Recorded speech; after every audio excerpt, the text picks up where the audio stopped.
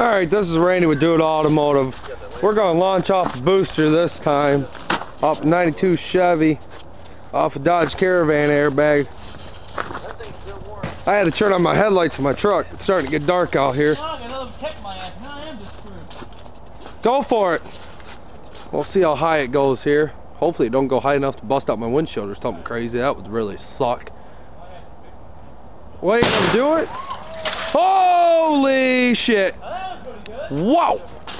I don't know how good that caught on camera, but holy shit! That thing went all the way from there, went all the way up there, and landed right there. Right there. That was really high. Well, again, leave comments. Tell me what you guys think. Thanks. Have a nice day. Bye.